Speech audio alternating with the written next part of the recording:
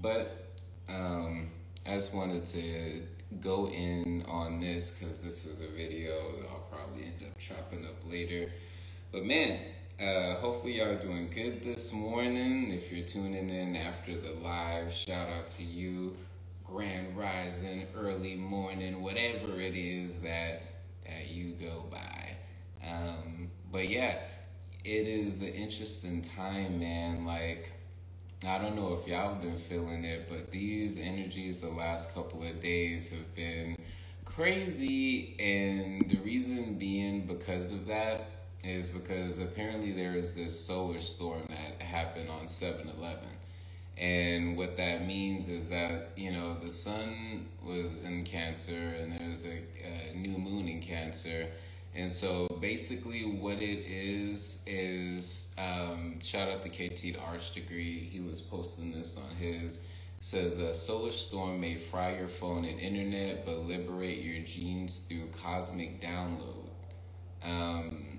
Sounds like a formulation for me. Are you ready for your neurons to fire and subsequent patterns forming into rhythmic chords and octaves sounding off, equating to neuro jazz? Woo! A song of alignment that constantly plays so that way your cells get dance producing lift in your soul. Be open to the stars and the stability of the earth to reach them. Happy growth and transformation. Ooh, let me tell you, man. I've definitely been feeling it. It's very interesting because, you know, during this time, recently, like I think on 7/11 or something like that, or the day after, my internet cut off. And I think I went like a whole day without it and then had it back on. And I was using my phone and the internet on there was just being like super trash. And I ended up using all my data. And I'm just all like, oh, dang. But other than that, energy-wise, like, it's been this combination of, like, a whole bunch of, I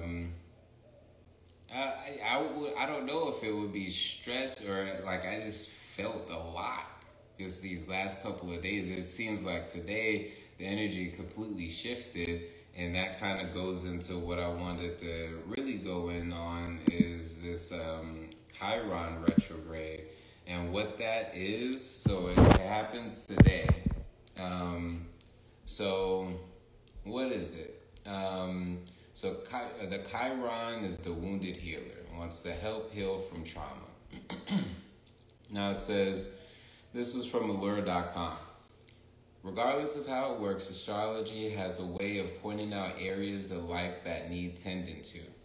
Chiron retrograde, which begins Thursday, July 15, and ends on Sunday, December 19. So this is affecting us for the rest of the year, asks us to finally deal with unresolved trauma. Chiron is a comet that's known as the wounded healer. In Greek mythology, he is a centaur who was a healer and teacher who tragically could not heal himself. However, Chiron is wise, independent, and lives on in lore and astrology to help us take care of our own wounds so that way we don't fall to the same fate. Now, the position of Chiron in your chart, your own personal chart. So this is my whole thing. Well, let me finish this. Help you address the areas of life in which you may have experienced trauma. It sits in between eccentric Uranus and strict Saturn, helping us balance independence with responsibility. When the comet goes retrograde, it's an opportunity to finally address those old wounds so that way you may move forward living your best and healthiest life. Chiron retrograde starts July 15th and ends Sunday, December 19th. The entire retrograde takes place in the sign of Aries, a bold fire sign, and Aries is the first sign of the zodiac. So this brave energy can help you finally start therapy, leave a toxic relationship, or recognize the importance of self-care. It's funny because I just made a skit on an ex to get your toxic, a gift to get your toxic ex. Like sometimes, like I'll get certain things without, like I'll feel certain energies without reading this stuff, and when I read it, then for me, that's confirmation of this stuff. Now, people may not believe in astrology and energies and different things like that. My thing is, I'm a Capricorn, like, I'm very logical. So when it comes to a lot of the stuff that people call mystery and mystifying and definitely different things like that, trust me, like, I'm a person who, looks at what's here, but there is another side of life. That's only one aspect that I logically know, that what we see is only one portion of what actually is. And that's not being mystified. That's not, being, whatever people may say in regards to that. I go about a lot of this stuff in a logical way, so when people, shit on astrology or different things like that, I feel like they are, shitting on the general aspect of things, which is a small percent. When people go and look up their horoscopes and different things like that, those are general. Those are like, you have to know your chart and all these different alignments. Now, a real astrologer is going to be able to look at your chart and break everything down for you. It's not like they'll be able to let you know how this affected you in your childhood and how it may have affected you. And you yourself, there's no way for them to know. There's certain themes that play out or that you're introduced to, when it comes to a lot of this stuff and the way it plays out. So let me look at this here. So it says that the world can be a cruel place, and as a result, many of us have trauma, whether it's generational, stemming from a sexual assault, or other pain points. Even if you don't feel deep wounds, many of us are recovering from more trauma than we realize due to the pandemic. Chiron Retrograde in 2021 gives us a chance to heal in order to live the happiest and healthiest life possible. Curious how it affects your sign directly? Keep reading. So what I'm going to do is I'm going to leave. After this, I'll make a comment and I'll include this actual link so you can see how it affects you. But what I want to read is, my sun, moon, and rising, and how this is personally played out in my life so far, how I can kind of understand how this could. Even though this is general, I can then take the general aspect of it and literally talk about, like, the way that I was saying with the solar flare and, like, my internet and different things like that. That's aligning, with a lot of this stuff that's going on. It's just all like, this isn't a time to be so attached to electronics. This is a time to get some sun. This is a time. Okay. My moon sign is Virgo. So it says, you're a sign that's prone to anxiety, dear Virgo. Which is so funny that I have a CBD business with Prerolls that help with anxiety. As the healer of the zodiac, you may feel compelled to spend your time helping others during this retrograde, but be aware of taking on others' woes. Try prioritizing yourself for once, and if you can, take a nice vacation. You don't want to end up like Chiron, who helped others but left himself neglected. Now, how this plays out in my life. So my moon sign, which has to deal with my thoughts, how I process feelings, different things like that, is in Virgo. So I can definitely say that how this plays out, there is a level of anxiety that I do feel in general, just being that I'm very in my head when it comes to thoughts, thinking of ideas, different things like that. It's, a place that I love indulging in is my own mind, but that could be good and bad, and so in that, yes, there's a lot that I do try to do when it comes to, being a healer, whether that's being a space, knowing that, oh, the spaces that I create, create this healing energy for people, or my presence, or, my inspiration, or, different things like that. And I have to realize that I do have to, put myself first so that way I could be able to show up fully for y'all.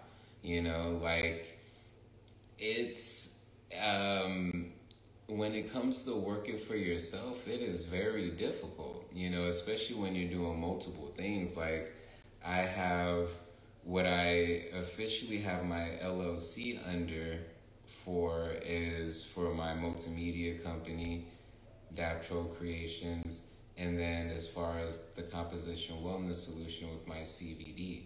So those are what I officially have like my LLC under, but then I also have the group, the Black Riders of San Antonio, and then I have the whole CBD Fair Market, and then I have my podcast, and then I have my music. So, and that's not like, this is what I chose, and anything that you're doing, when you're starting it off, when you're creating from scratch, when you're like the one that's like building it up, it's difficult in the beginning, and it's difficult in general. Like, it was funny, I was looking up the creator of the barcode, and I was talking to my friend Kidjo, and it was just all like, yo, what up, Benny? And, I was sitting up there saying that I was reading the information, like the origin of the barcode, and I was just all like, the guy who created it, the barcode at the time that it was created, it didn't even pop off till, like, it didn't find commercial success till 20 years later, and then we see where the barcode is now as far as the QR code. Hey, Benny Man, I moved back to San Antonio. I definitely want to link up. Are you still at El Luchador and stuff like that? Definitely hit me up later. Hit up my DM. I'll hit you up as well. But I definitely want to link up. There's like lots of cool things. But yeah, the whole barcode thing. So when it comes to, helping others and building up your business and different things like that, when you work for someone else, you are already in a pre-created system that took years, if not decades, to create to get to that point. And when you're starting your business, you're literally like that business when they were starting. Like, there's a lot that it got to as far as for Amazon to get to where it is now. It was a lot as far as Facebook to get to where it is now, and that's after it was released. A lot of these things you hear about later on, like, and take into consideration, I read this article and it was talking about how in 2021, over 66% of the music that's being streamed is actually older music. So 66% of music that people are playing in the U.S. isn't even new releases, and people can say, well, the pandemic and everything like that. But here's the thing, popular artists that were signed, artists that aren't signed, they were still dropping music. People were still dropping brand new music. But even with that, the majority, over half of people are listening to older stuff. Now, you can look at it in the sense of, well, when you listen to something new, even if you listen to it but so many times, usually you're listening to a playlist that consists of older songs, and that's just how people are creating their playlists. I mean, that's how I look at songs. That's how I look at YouTube. If I'm looking on something on YouTube, I'm usually looking up an older song. So what that makes me think about when it comes to music and music release, especially during this time of content. Content is king, content is queen, it's such an easy thing right now to go in your older bag and pull stuff out to the current. That's why I started reacting to a lot of my older songs that were like plus 10 years old, and just being able to be like, oh man, like I came a long way type of thing.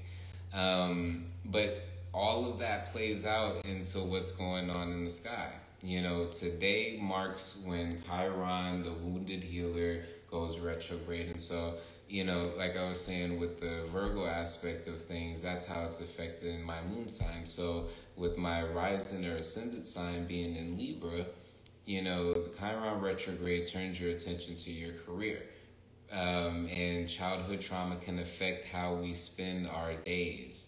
Are you happy with your work, or are you people pleasing? You don't have to completely switch careers, but make sure to at least start a hobby that is for you and only you. So I was saying, as far as like entrepreneurship, it's so funny. Again, like this is my rising sign. So rising sign is pretty much when people first meet you, and what it is that you're basically not necessarily doing during this life.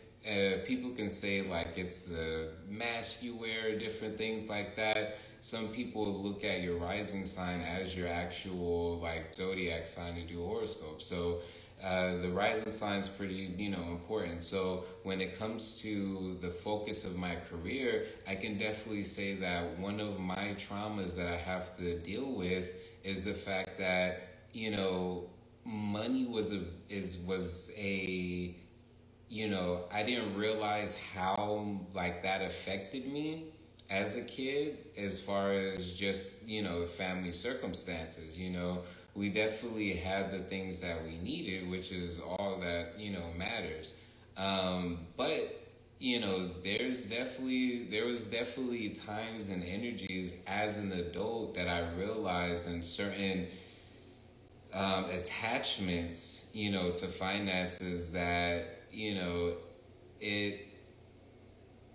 it plays out.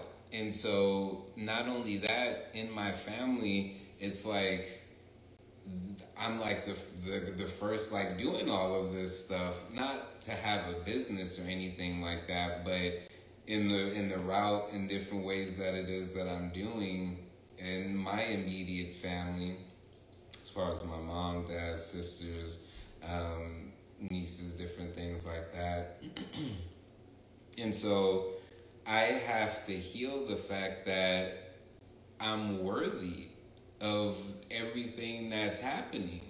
I'm worthy, of success. I'm worthy of me being rewarded for the work that I'm putting in. I'm worthy of the attention, I'm worthy of, these different things. But, this video that I was watching, it's understanding as a man, you take responsibility for who you influence and what you influence. And they was bringing up a scenario, and he was asking this caller, he's just all like, are you responsible for, what happens between you and a woman if you let her know that you don't want a relationship and she's cool with that, but you keep on hanging out with her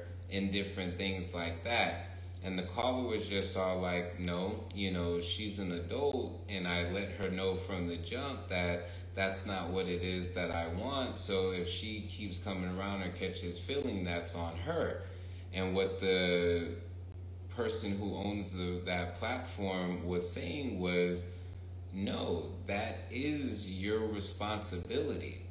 Like, yes, that person takes account of what the dude of the platform was saying was that both things are true, and they can exist and both be true.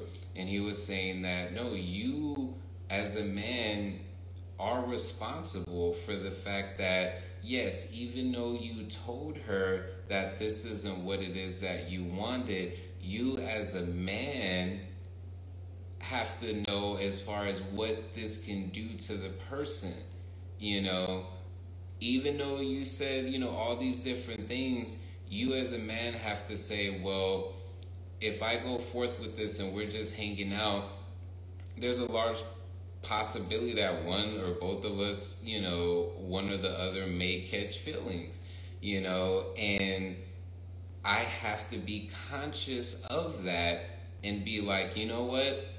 I already know that I don't want that with you. So just out of respect, I can't hang out with you and different things like that, can't sleep, with you, all of these different things, because even though I know that I've told you this, if you were to be hurt, that is my responsibility. That is my fault, and the caller was kind of like at the opposite angle, like, hey, if I told her and she still, that's on her. I relinquish all responsibility of that, and so the guy on the platform was just like, okay, let me put it in a different way. Let's say that you have a well-known person who's seasoned in the music industry, is he responsible for the artist, the artist signing bad contracts? Because, hey, they're adults, like they could, make their own decisions. Or do you take responsibility for the fact that you know the industry, and if there's anyone who's going to be able to make sure that they get a good deal, is going to be you, because you've went through it, and they're naive in the situation. They don't have the experience in the situation. So you as a man, take responsibility for that as far as with your artist. And the caller was all like, okay, yeah, I understand that, but that's not the same as relationships. And what the guy on the platform was saying is that, yes, it is the same. It applies to everything. And for me, it makes me think of this quote that I heard, and it was all like, how you do anything is how you do everything. And sometimes people don't want to accept it. They're just all like, well, over here, the context and, the environment is different. So, I do this, this, and this. But when you get to a very core aspect of things, yes, how you do anything is how you do everything. So if you're consistent in, one thing in a positive way, then you're going to be consistent in everything like that in a positive way. If you don't take responsibility in relationships, that does play out in business in some way, shape, or form, and vice versa. If you do these things in business, it plays out, with as far as you're in your relationships, in your personal relationships. And I've seen this, so that's why I can look at it and be like, okay, yeah, no, I understand that, and then let's get into the Capricorn. Okay, so this is my sun sign. This is when you put in your birthday and you're just all like, what side am I? This is that sign. That's your sun sign. And this is the aspect that shines the brightest. These are the traits. And if you look at everything in a holistic fashion, these are going to be the traits that shine the brightest. These are going to be, so when you look at me on a holistic aspect, and in my natal chart, I actually have a lot of Capricorn placements. So when you have, I think, 3 or 4 or more, is considered a stellium, which is basically like, well, this is definitely what you are, like a Capricorn, or this or that. And so that's the general shine, so it says you work so hard, Capricorn, that you sometimes overlook your own needs. Definitely neglectful of that. But let's be real, you need to relax, take time off, trust that the world will keep turning if you step away from your career for a moment. If you do the work to take care of unresolved issues, you will be more productive in the long run. So I can definitely feel this. And I would definitely feel like this is the brightest aspect, you know, of brightest thought, you know, that's going on that kind of plays out into everything else. You know, yes, if I step away, your crew, like, the world will keep spinning, you know, but in my typical Capricorn fashion. But what about the money? But life isn't about that, you know, and it's interesting learning these things. CBD. It's interesting learning these things and finding the balance, because it's just all like, you can't get out of the business aspect of things. But it is a holistic aspect, you know. It's not just business. There's an aspect of business, but there's other parts of the business. So I just wanted to get on for a little bit and, you know, chop it up. Shout out to Benny. Hopefully we chop it up soon. Get prepared for this expansion tour, y'all. You know, wish us, you know, safe travels and, you know, abundance. You know, get a bunch of contacts and sell out of all the product that we bring. You know, so represented San Antonio, Texas out there. But yeah, man, y'all enjoy y'all day. Peace. Coming back to earth with a couple gems of wisdom that might take a few decades to decode. So I better get the work on. No need for second guessing, cause it was already written, or was it? Is it all predetermined or devised by your hand? No need for second guessing when you're sticking to the plan. No need for second guessing when you're sticking to the plan. Is it all predetermined or devised by your hand? No need for second guessing when you're sticking to the plan. No need for second guessing when you're sticking to the plan. Take control of what you can't control. Break out this handheld hell made digital. Behold the pale horses. I'm falling down the rabbit